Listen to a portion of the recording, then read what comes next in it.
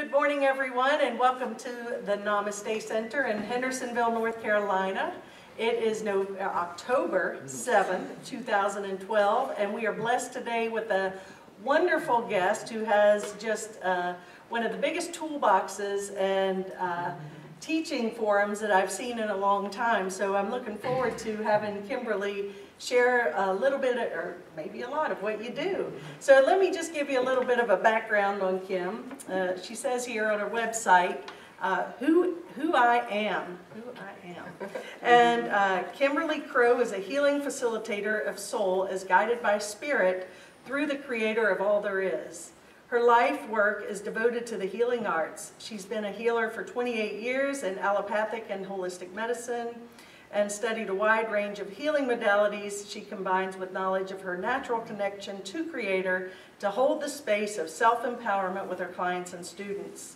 She sees the divine essence in all, which is fantastic. She also has an office in Bowling Green, Kentucky. She offers alternative healing services such as therapeutic massage, hypnotherapy, homeopathy, energy work, and many other things. Also, she's an artist. So there's many things we're going to touch base on today, but before we get there, I'd like to just welcome you, and thanks for being here today, Kimberly. Thank you so much, Charlotte, yes. for all the work that you do. Well, thank you very much. We're all blessed to have you. We're blessed to have you here too, so thank you. We're so blessed here. And I just want to begin, 28 years, you don't look much older than that. So thank you. It's all illusion. Yeah, that's right, exactly. So we'll just leave it at that. And so when you got started in all this, how did this all, has this been who you are all your life, or have you known this? No, I didn't know that this was who I was. Yeah. I'm still finding that out. I think we find out who we're not to know who we are.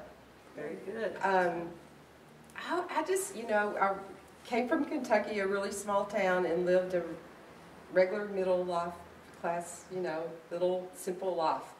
And I was in med tech. I worked in hospitals in their laboratories. So really, when I look back at it, I was doing alchemy for a long time. And I just didn't know that. Yeah. I didn't know that that's what it was. And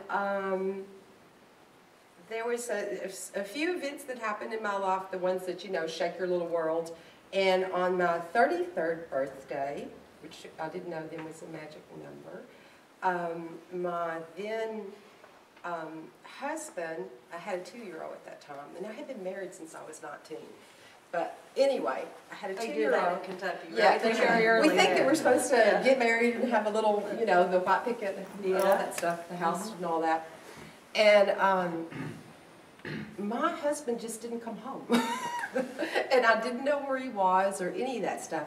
And all of that, it's like all of a sudden when your whole world, everything goes out from under your feet and you think of what everything was supposed to be and all of the stuff that we've been programmed with and our belief system and how life is supposed to be was gone. And it was like I didn't have a foundation to stand on because I hadn't experienced struggle in my life. It had always been pretty simple. And somebody gave me the book, The Road Less Traveled, and the first line in his book says that life's a struggle. And strangely enough, that helped me at that time because I was like, I didn't know that. But I don't believe that anymore. But at the time, that actually helped me to go, oh, it is. And so from that tailspin of stuff, that was like probably the first loss of mind. It's like where you're literally on the floor and you're, going, God, please take me. And then I realized that I did. It was like God did take me. It was like I stepped into a whole different place when everything, all the structures that you have in your mind collapse. And it's like in the long run, it was a gift. And after the journey, looking back, there were times that now we know that were cosmic times in in our calendar, that things happened to me, and I didn't know it then. It's easier to look back and see those moments. And so anyway, my first thought was, oh my God, I'm going to have to work in this lab the rest of my life. I'm 33 and you don't get to retire till you're 65. And I was like, you know, because I had this thing that, you know, somewhere you have this and you get to retire and, you know, I'm going to have babies and my husband's going to take care of me, and it wasn't there anymore. It was all gone. So, but then I realized I didn't have anybody in my life telling me what I could do or not do. I could do anything I wanted to do. And it was like, so I went in one of those spins of that. And now, I mean, I realize now it was a calling. I would wake up with this overwhelming thing to go be a massage therapist. I didn't even know what a massage therapist did. I mean, when I told my, well, I had enough sense not to tell anybody. And so things started happening at work. And it was like one thing after another. I mean, I got put on probation for like stupid things, and it was like, and I had another breakdown during that, and I was like, everything was spinning out. And so anyway, I showed dogs at that time, which is another whole crazy world in of itself. And I had won the national specialty, so I had like an overnight huge success in the dog arena. And so not only did I have a 2-year-old, but I had a kennel with 12 dogs. And just me and taking care of everything and working full time. So I had never bred my dogs to make money. And I looked out there and I thought, how do I make this change in my life? How do I step away from a job with benefits? And you know something's really wrong when you're working another day because you get another vacation day off.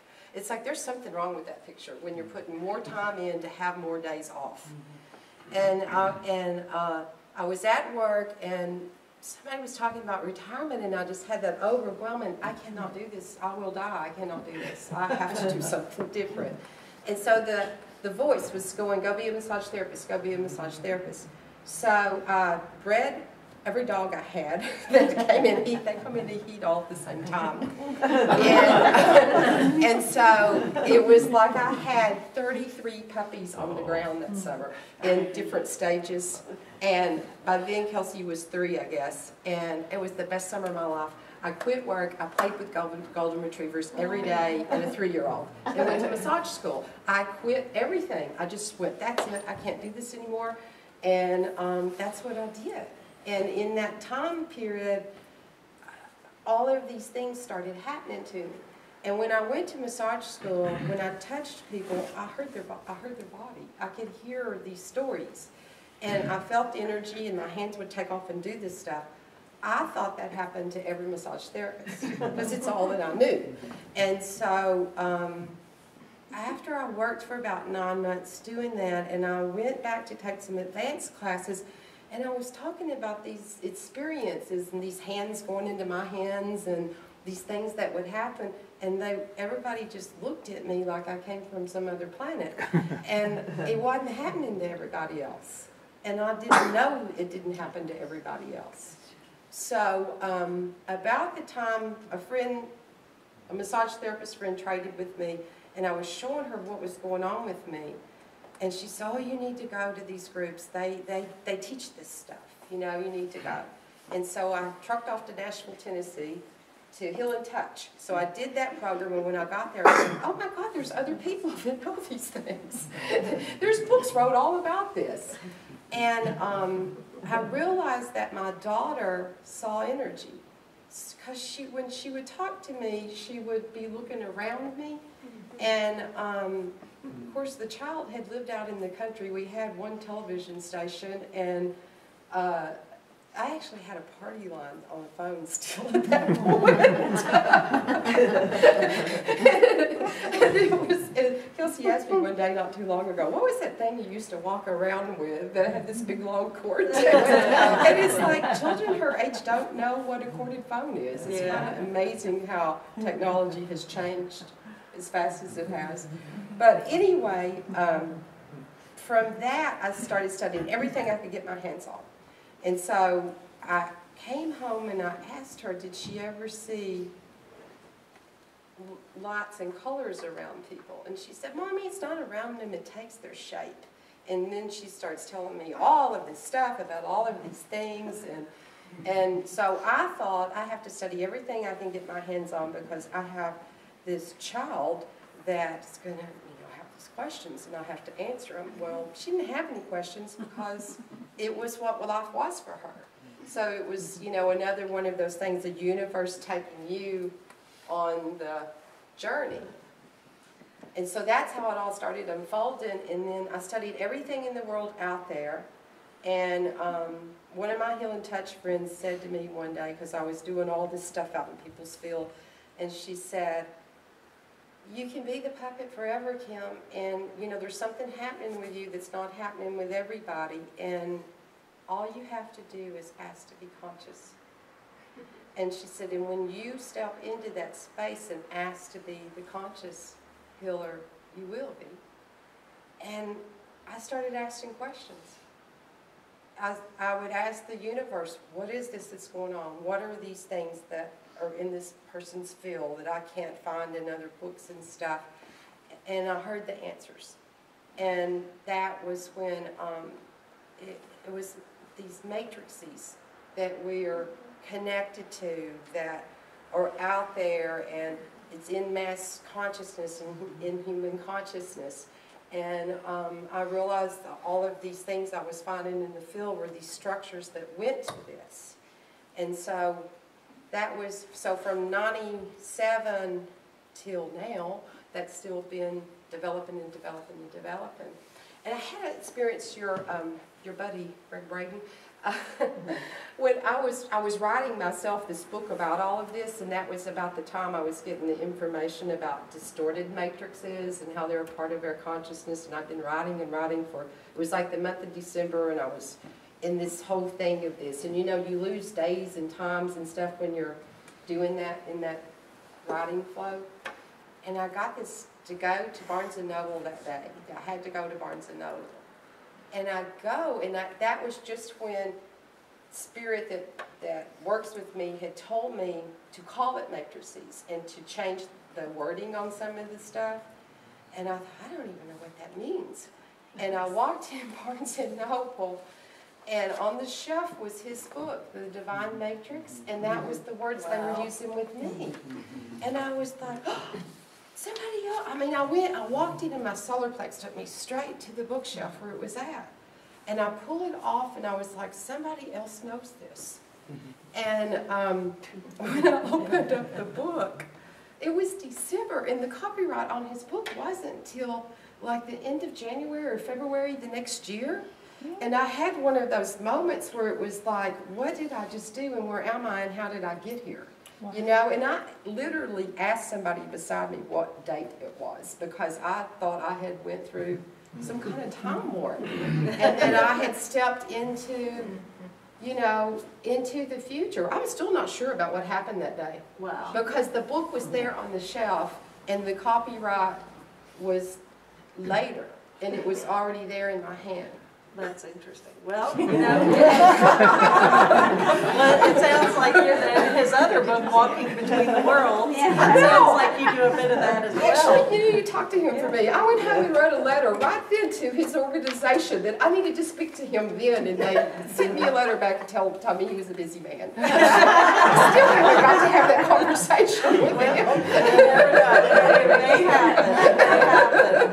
So did you coin that phrase, inner awakening matrix? It came from whatever, because when I was doing the work and I was showing it to my Healing Touch buddies, I was calling it the sphere work, because everything was in spheres and orbs and around people, and then it would have these strings and attachments to them, and I kept calling it balloons and the sphere work. And so one day in my writing, because that's how I get information for myself, it's like conversations with God. I asked questions and then I write the answers, and then it comes in that way. And I woke up, and then I remember it was like in the middle of the night or something, and I heard this voice telling me to change the name, that they had a name for the work, and to call it the Inner Awakening Matrix. And when I wrote that down, it was like off the pages, I saw the I and the A and the M come up from it. Wow. And so that was where that came from. So that part of that basically is as we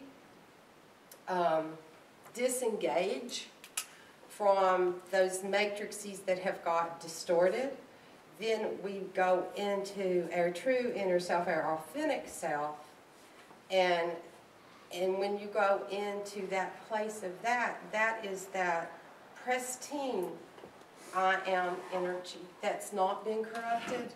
So how do you do that? You have to come to the workshop and find out. You know, you already know. I'm asking everybody already for knows. The group, yeah. Everybody already knows how to do this. It's just we don't remember that we know. And if we have time, I'm going to do I'll do a meditation with everybody to do part of this, what I call the soul recalibration point. Well, so now I know we'll do why that I on do the a meditation. We'll do that on the how. You didn't do one, did you? No, I didn't. Well, We'll I do figured that. Aurora was enough, so there you Yeah, go. But we'll now do, we're doubly we'll do blessed. that part. We're going to do that later, and that's so. Right now, I've been traveling and teaching. I just did a class yesterday up in Johnson City, Tennessee. So, well, we're so really. I have to hand it to as many people as Yeah. I can. And I had another. I mean, I had an experience. I've had a couple of death doors that I could have went through, and I was at the point to do that, and didn't because I hadn't finished what I came to do this time. And we have those choices all the time, actually. And we kind of settled for free will when we created this planet and said, we'll take free will, because now we're moving back into divine will. That's what the ascension is. And when we step into that, it flows.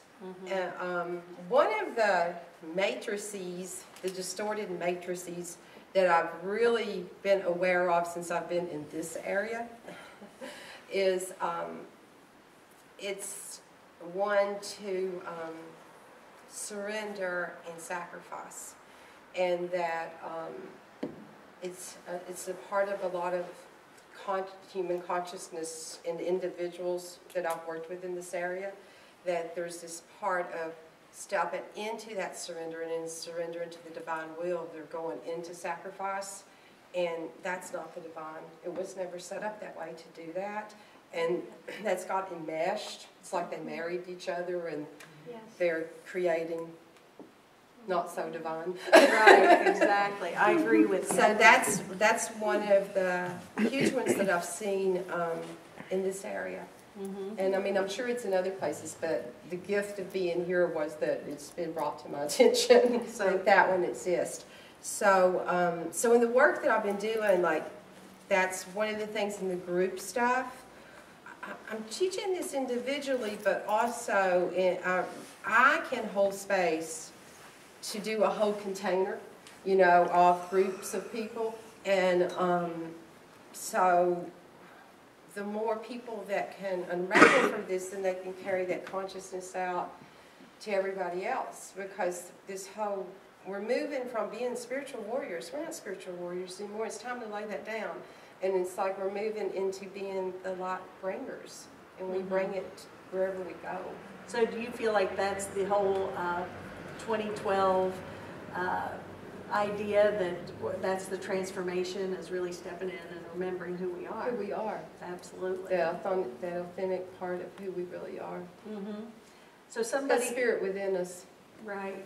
Yeah. And somebody comes to you for a healing, so you've got a variety of things. You just intuitively know what may work for that person. Is that how you work? What I do is, I do hands-on table work too, but I can do that distantly. They don't have to be in front of me. I just take someone's hand, and if it's on the phone or whatever, I command a reading and healing for that person. And so I go in my heart and connect and go to what I call creator. And as a creator of all that there is, I command a reading and healing for this person and what's most relevant for their soul at this time. And so I take my awareness into their awareness and drop into their energy and start scanning. So I see body parts and stuff sometimes too. I see all of that, and then the emotions and the untruths that we believe about ourselves that keep us in that pattern. So it's those little stories that were fed to us and we held on to. The amygdala is the part of the brain that holds the traumas. And so we hold that, believing that it's going to protect us. And then it ends up, everything has to filter through that.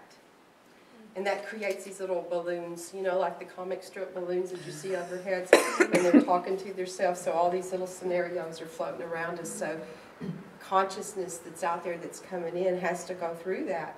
And then, so it's going to filter through you differently when those energies are out there. So when you see that, you're doing a healing, so you see these things, what do you do? Make them cry. And then I know they're healing. Usually I'll say, who said this to you? Or, you know, it'll come that way. Like, I'm seeing this, and how old were you the first time this was said to you? Or, you know, or I'm hearing this age. It's different for different people, whatever it is. And so I start telling them what it is that I'm seeing, and my brain is actually the thing on my head to see. Like when we're in beta, that's when we're talking, and so that's a like higher frequency. But when you go into theta, that's when actually where healing occurs, and that's where we're at when, you know, we're in the dream part of consciousness. And where we get a lot of information, it's where we're at in prayer. And my brain can hold both waves at the same time. So when I talk, I'm an open channel, and it's like it can come in that way. It does, because some people, their brain, the way their neural paths are set up, you look and then you do the reading. You know, you can't do both at the same time. That is awesome. For some reason I can't. And actually my brain goes into gamma, which is really faster, and it's a really fast thing, and when I'm really channeling, it's like, it's in that way. Wow. So, for whatever reason, my neural receptors are set up that way. Yeah, so maybe it was all the drugs in the 70s.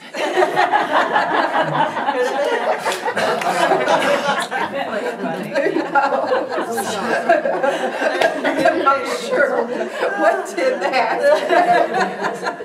So tell us a little bit about the art you do.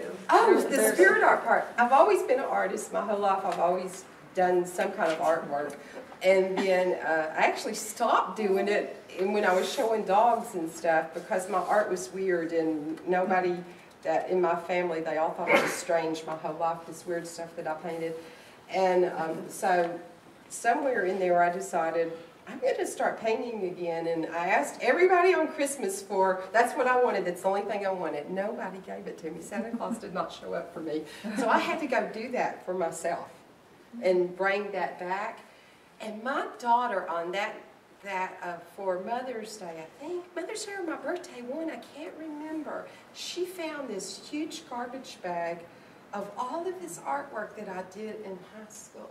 She found it in my mom's house. And she had it behind her back, and she was like, I've got a special present for you. And she brought it out, and there was this garbage bag full of all of this artwork that I did in high school. And it was just like, it was like she gave me my creativity back. Wow. So you two are definitely, does she do the healing work now too? No, she's a Republican.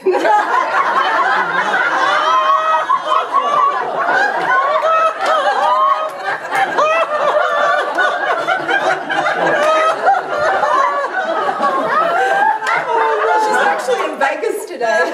She's a Vegas Republican. She's 21 and she went to Vegas with some friends for the weekend. But what else do you do when you're a kid and your mom's open to everything? You have to rebel some way. I'm not touching that. She'll come back to it. Yeah. She's not going to be able to, I don't know, and maybe I let that go too. Yeah. It's like whatever her journey is. Well, maybe she's to bring light to the Republican Party. Actually, yesterday she told me she's voting for Roseanne Barr, so since she's already awakened. That is hysterical. That is fantastic. Oh, gosh.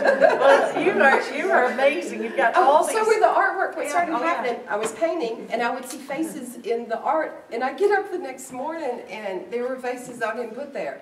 And I would be like, where did this come from? What is going on here?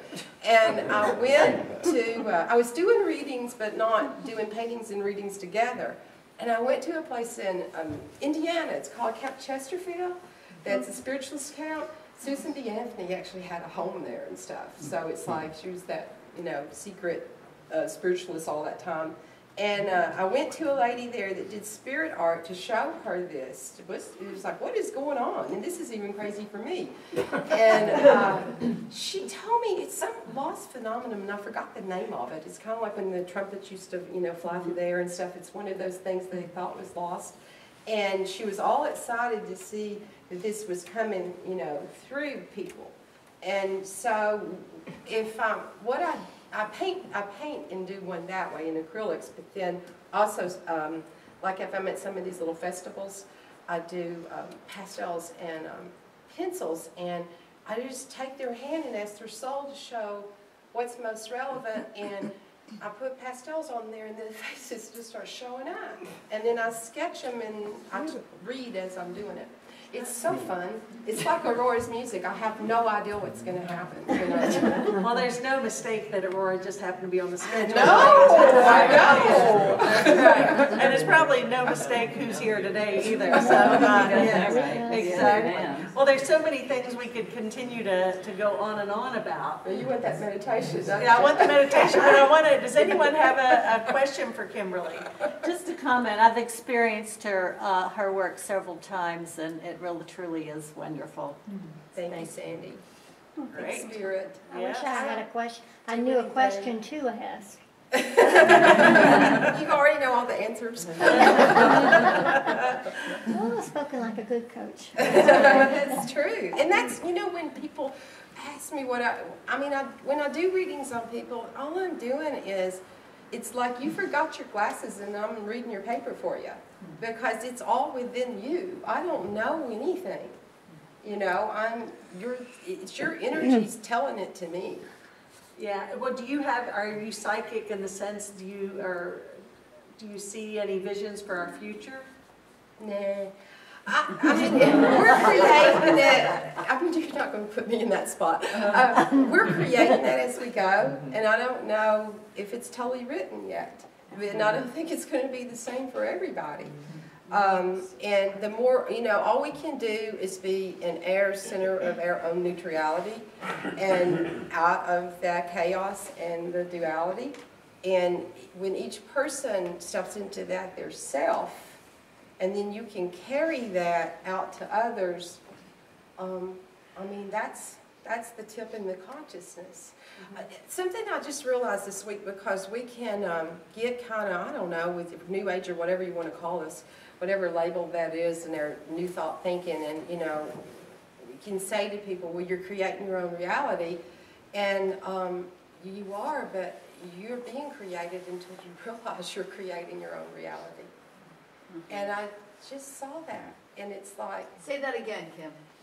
That we are creating our own reality, but you are being created until you realize, till you wake up that you're creating it. It's like the matrices, the DNA, all of those beliefs within us are creating us until we consciously choose to step into that. I need to think about that. That's Yeah. pretty amazing, though. Yes. I have one question. Claim your power. When you say, That's it. when you say I read somebody's hand or whatever, do you mean you combine astrology with your psychic awareness? No, sometimes astrology comes through, but sometimes things come through that I don't know anything about because the person does.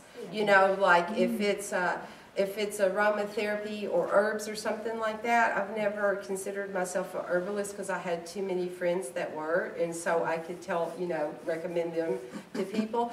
But if the person's consciousness knows the vibration, I may get information like that for them, and it's usually like affirmation of whatever it is that they're doing for themselves, or maybe they'll say, oh, you know, I was taking that and I I haven't for the last month. So, you know, I think it's the response to their body. My father was a anatomy and physiology teacher, and I grew up grading papers. I thought it was fun to use the red pencil on stuff. And so I did that as soon as I could mark a thing and look at the, you know, answer sheet. And all his tests were essay and fill in the blank. He didn't believe in guessing games that you know anatomy or you don't. And so after all of this played out in my life, it's those events that you realize that all that was being there for me to begin with. And then working in the lab too gave me a language that I didn't know I had, you know, and it's like, because I understand, that's where the allopathic background comes in, to understand what's actually going on. And so, like, I can smell bacterias because I worked with them for so many years. I know what they all smell like. Oh, wow. It's not always wow. It don't be good sometimes. I don't know how to comment to that. Wow. So there's parts of this that we don't even realize, that we had this whole divine plan the whole time. You know, I look back on it and it's like, oh wow.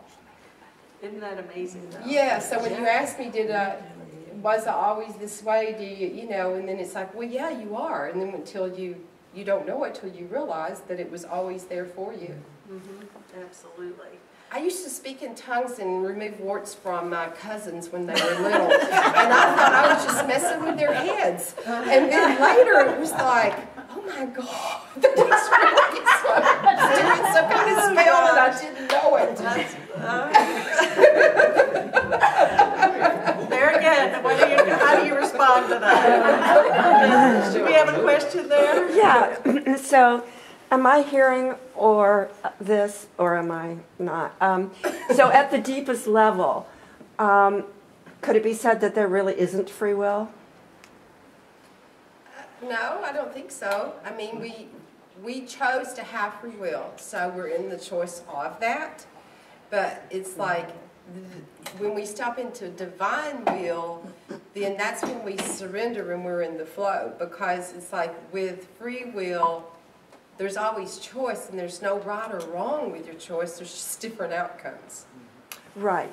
But if you recognize that everything has been put in place for you, just like you were saying with your speaking in tongues, all of these things, the puzzle pieces, when you get to a certain point, fall into place, and you see that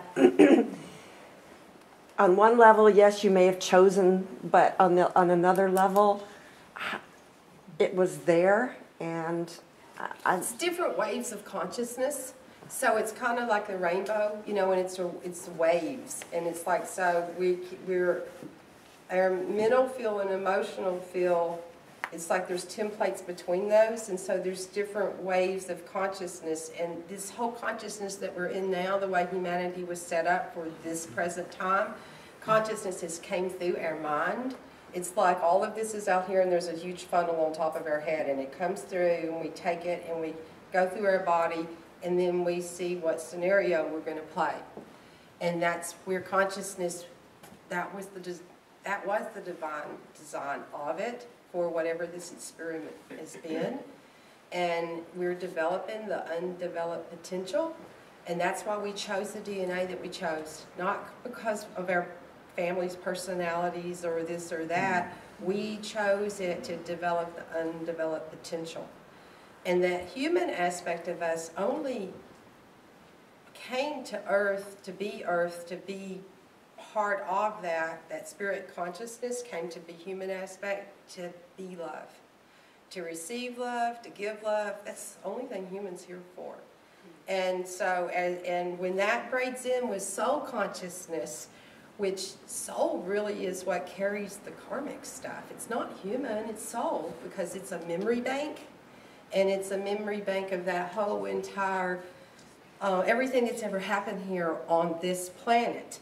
And it carries that memory bank. I'm actually kind of seeing soul a little bit different than what my perception was before, because as we move into the world soul, we're not an individual soul. And it's like, and that's when karma collapses. And there is no cause and effect anymore because you're moving into the divine plan. And it's like, kind of in free will, that's where the karma still exists. And it's like, and then we'll move into that part. But, and you have choice to do that or not, you know, which field you choose to play in, where you want to move into. So it's waves of consciousness is how I would explain that. Does that make sense? Did I answer you? Yeah. Kind of? Yes, that was a Clear wonderful smile. answer, and I've been feeling that exact same thing, actually, yes. Yeah.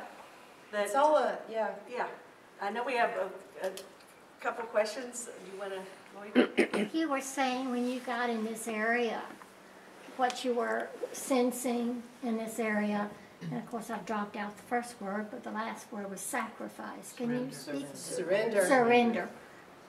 Can you speak a little bit more about that?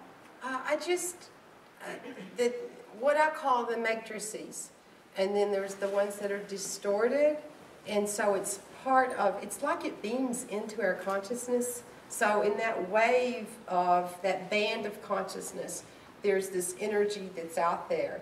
They're almost like little energy satellites. I don't know really where they come from and where they were made. I don't know that I want to know that part. And it like kind of beams into us. So if we have the vibration that resonates with that, it pulls that energy to us and into our thought.